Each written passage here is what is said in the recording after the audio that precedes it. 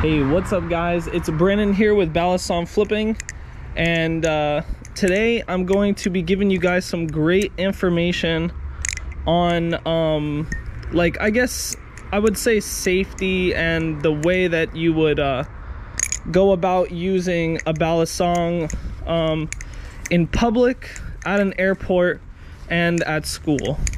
Because I contacted all of the head supervisors for the TSA, a non-emergency, what is it called, police office, and a principal at a school, just to get this information to you guys, to make sure that it was accurate and not just from somewhere on Reddit, you know? So the first thing I'm going to be covering is TSA and how to actually go about using a Balisong at the airport, or how to fly with a Balisong if you're trying to get it to somewhere else, so that way you don't really have to, you know, ship it to somewhere else, and if it's even possible.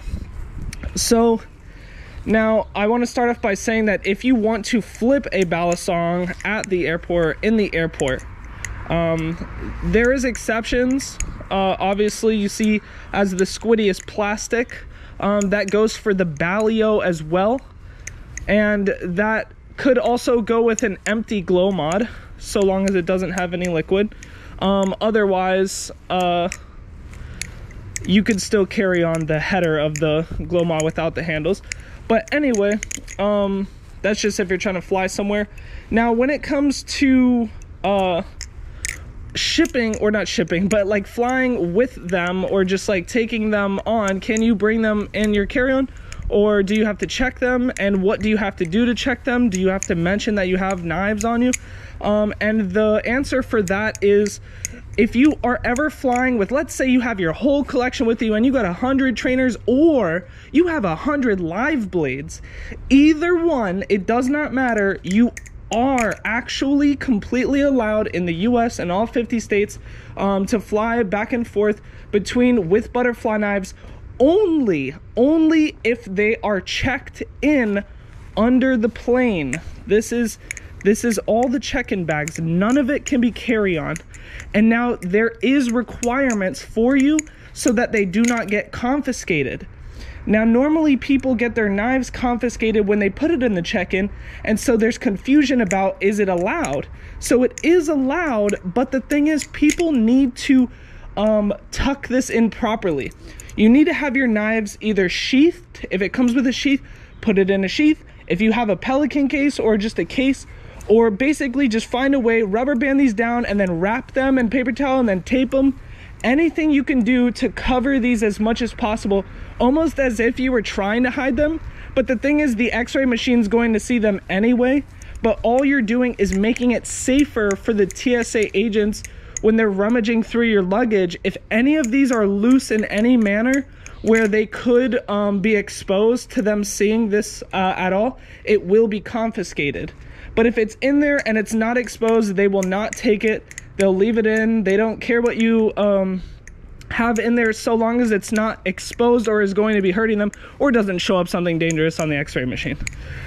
And so that is technically the rules for the TSA at the airport and flying with them. And now the one for schools, because I know this one's very important. So a lot of people get these who are younger, and they have their trainers and they go, well, it's just a trainer, I want to go to school with it, or this one's plastic, or this one's light and it's not even noticeable, or it could even be like a little keychain thing. Oh, how could this cause any problem? So I talked with a principal of a local school, and although they can't speak for every district or state, I just want to mention that if you bring anything that resembles a weapon, even if it's a trainer, they call those a replica. They actually refer to them as replicas. So, but here's the thing, if you bring this to school, they can legally confiscate it from you until your parents pick it up, or they can hold it till the end of the day and give it back to you, so long as it's not a dangerous weapon. Or in some rare cases, there are even schools that can hold it until the end of the school year. So, and then your parents can pick it up. And yeah, and then there's even crazier ones where if you did bring an actual knife, then they hand it over to the police, and then it's up to your parents, or it's completely confiscated forever. But when it comes to even just like toys and such, if you're not looking to get these taken away, do not bring them to school. All right, in no way was I ever during this video going to tell you to bring any of these to school. The answer is pretty much no. You don't want to bring these to school. And I know that a lot of you are going to jump into the comment section right now and go, well, I flipped this at school and I flipped that at school. It doesn't matter what you're flipping at your school. If it works for you, that's great. It doesn't mean take a chance, especially if you're not looking to lose your Balisongs. But anyway, yeah, they can take it from you for many various reasons, and they have the legal right to. And even if you don't turn it up to your teacher, they will get the school campus officer to take it from you. So yeah, and now speaking of officers, we're going to go over to the law enforcement side of if you ever deal with the police with Balisongs, whether it's trainers or live blades, they're actually both put into the same category when being dealt with in public. So allow me to explain how this works. First of all, if you ever wondered, oh, can you flip this in a grocery store or whatever, the answer is you shouldn't. Even I've done this in the past, and I wasn't actually sure of this, but any place that isn't considered public, there's greater what is that called? Consequences. Yeah, there's greater consequences for the different places that you flip. So basically, whether you're in private, I mean, they can take your stuff then, or they can like charge you with like disturbing the peace or whatever. Even if it's a trainer, it could just cause concern. So if it is cause for concern and you're out in public and someone calls and says, hey, this guy's flipping around a knife or something, because you're like hanging out at a place, and I don't know. But anyway, if a officer approaches you, all right, if an officer approaches you, the first thing they're probably going to say from their call is this person has a knife. It doesn't matter if it's a trainer, and this isn't a situation that you should just laugh off when an officer walks up to you, because he's probably going to say, put the knife down.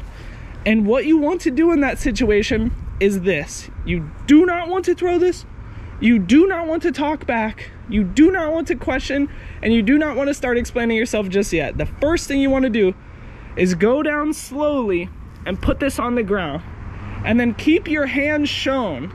Keep both of your hands shown, and then you can start it. You want to step away as well, but you want to say, listen, that is not a real knife. I flip them. It's what people do on like Instagram and YouTube. It's just a trainer, like on Amazon. And it doesn't matter what it is. They'll take a look at it. They'll be like, huh, okay, this is a trainer. Story checks out. All right, hey, just try to like keep to doing this in your house. I mean, they can't stop you from flipping this out in public, but they could just suggest to like stop flipping it for now, at least in the area you are.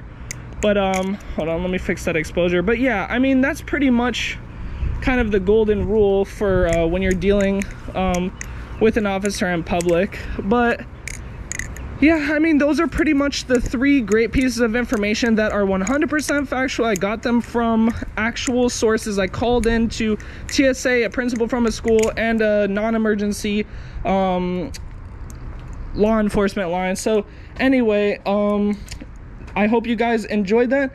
And I think you may have already noticed, because I usually have my sleeve done all the time, but I have this amazing and beautiful band on me today.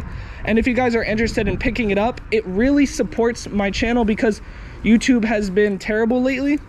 And this all the proceeds would definitely be helping me. And it's on the website balisongflipping.com, which will be in the description, and they're pretty cheap, so I would just greatly appreciate it, honestly. Plus, it's a nice fashion sense. But anyway, I'll be seeing you guys. Yeet.